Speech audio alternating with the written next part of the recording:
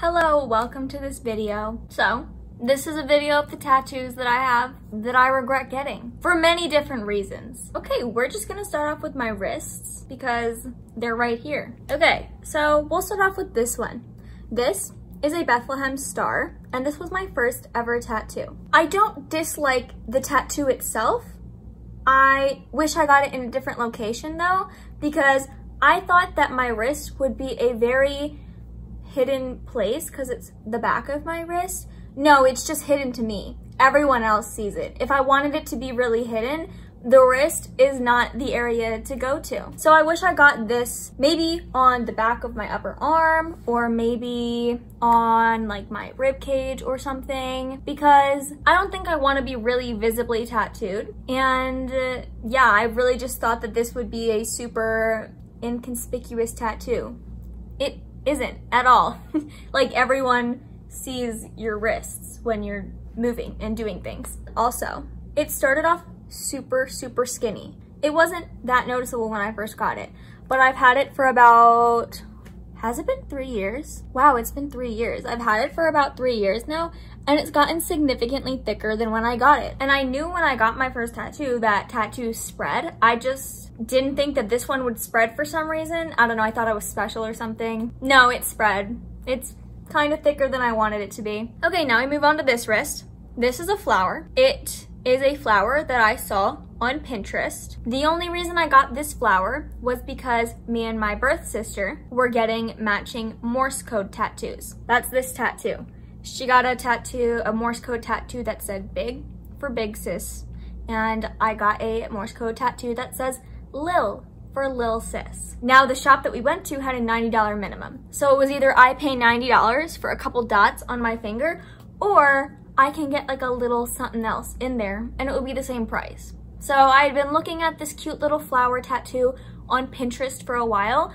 So I was like, I'll just get that with my dots. Now, when I first got this done, it did not have the petals on it. It was just a flower like that. So I got it done. My birth sister got her Morse code tattoo done. We get back to her home and yeah, I'm just admiring my tattoo. And then I noticed when you flip it upside down, when it doesn't have the petals, it just looks like a used tampon. Like on a tampon commercial when they show you the tampons like spread out, swinging around like it's like a little dress floofing out. It looked like a used tampon, or like a tampon dipped in water or something. So the next day I went back to the shop and I was like, hey, can you just put these petals on it so it's like very clearly a flower? Because when I'm standing and I have my arm by my side like this, it just looks like a used tampon. And similar to this one, it spread out and got super thick, so it looked nothing like the dainty little single needle flowy flower that I saw on Pinterest. This was such a stupid tattoo, and they're both on my wrist. And people will be like, what's that tattoo of? And I'll be like, oh, this one, this is a Bethlehem star, because I was born in Bethlehem, Pennsylvania. And they'll be like, no, the other one. And I'm like, oh, you mean my used tampon one?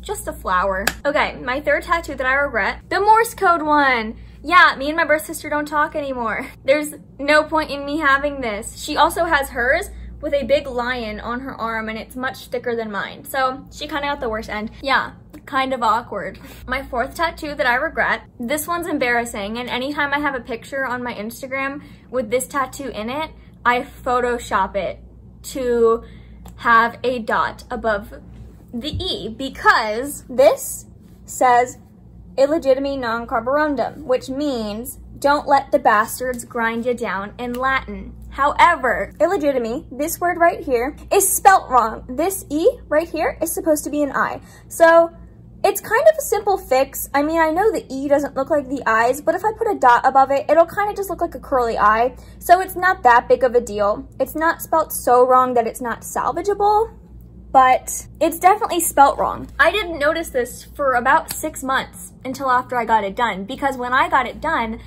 I walked into the shop and I was like, yeah, I want this phrase written on my rib cage in this font. And the artist was like, okay, here, you're gonna write it on this piece of paper so I don't fuck it up, and then I'm tattooing what you write on you. And I was like, bet. So I opened Google, I Googled the phrase to make sure I had the right phrase. I know that I was copying the right phrase. I wrote it down on the paper. Here's where things get blurry. I don't know if I just copied it wrong because I was nervous to get a ribcage tattoo, or if he copied it wrong while typing up the font and then I just didn't notice. But I didn't notice it was spelled wrong till 6 months later when somebody on my meme Instagram account was like, I know that's not Italian because I speak Italian, but that's also not Spanish. What is that supposed to say? And I was like, oh, it means don't let the bastards grind you down in Latin. And they were like, yeah, bitch, you're stupid, it's spelled wrong. And I was like, no, it's not. I Googled this when I got it done and wrote it down. And then I Googled it again and I was like, no. So while I don't hate the tattoo itself, I'm not mad at the actual tattoo because it was my grandfather's favorite quote. And my dad's side of the family, they all like take Latin, and like my little sister's taking Latin. Like Latin is just kind of the Newman side of the family vibe. And it's kind of just a nice little thing to remember my grandfather. It's a great quote and it's not actually vulgar because it's in Latin. Like no, it's not in English. I don't have the word bastards written on me. So I don't hate the tattoo itself, but it is spelled wrong. So whenever I get my next tattoo, I'm just gonna have them put a little dot above the E to make it into an I. And yeah, pretty embarrassing. Okay, my 5th tattoo regret is this one. Now this just says 2000. It's my birth year. I got this, me and my friend both got this same tattoo tattooed on our rib cages. Little friendship thing, we have the same tattoo. I don't talk to her anymore. We're like not really friends anymore. Also, she ended up being a Trump supporter, so that's kind of awkward. I realized that both of my matching tattoos are with Trump supporters. I'm not that mad at my 2000 tattoo. I just wish I had saved the space for something better. Okay, the 6th tattoos I regret.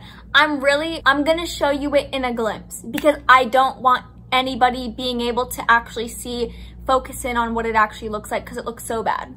This one's kind of like a 3-in-1. So this, and this. All on my fingers, all highly visible. People will be like, what's that on your finger? And I'm like, no, we're not getting into it. All of these I did myself with a tattoo needle that I got from Amazon. Don't do that. They're stick and pokes done by me. One of them, okay, I'll show you the one that I'm not that mad at, that I wouldn't mind being on my finger if it was just this one. Now, it's a stick and poke, so obviously it's really patchy and has lost the ink in a lot of places, but I'm not that mad at that one. I don't mind a little ugly tattoo on my finger if it was just this. But then I have this thing above it, which my dog's name, she's dead now, but her name was Ruby, and I tried to make a little ruby gemstone.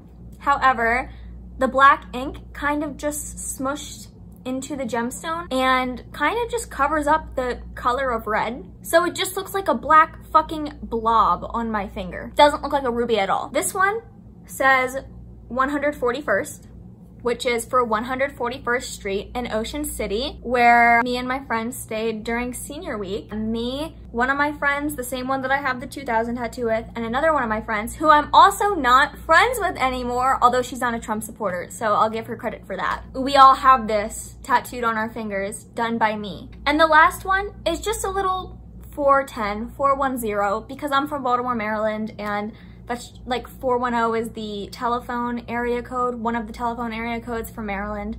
And yeah, you'll just see people from Maryland with like tattoos of 410. This one I literally just did to practice stick and poke on myself. Like literally no thought. I was like, oh, I want to stick and poke myself. Let me just write that. I wouldn't mind a decently done 410 tattoo, but this is not decently done. It's just on my finger. So yes, those are all the tattoos that I regret. I don't regret only one of my tattoos, and that is my little butterfly, because it was done not by me. It was done by a professional, and it was my first really big tattoo. So yeah, I hope you enjoyed listening to my regrets in life. I hope this brought you to peace with some of your decisions that you regret. You're not alone. We all do dumb shit. Some of us are just really impulsive and get hyper-focused on certain things for a couple months period at a time, and mine just happened to be with tattoos, and not a great thing for me, but at least you can laugh at me. So yeah, that was the end of this video. I hope you enjoyed. Please subscribe if you like my videos. I also have another video up on all about my butterfly sternum tattoo if you're interested in more tattoo videos. Hopefully I'll be getting more tattoos in the future and I can talk about more tattoo stuff. Let me know your biggest tattoo regrets. We can laugh together at ourselves. And yeah, that's it. Thanks for watching.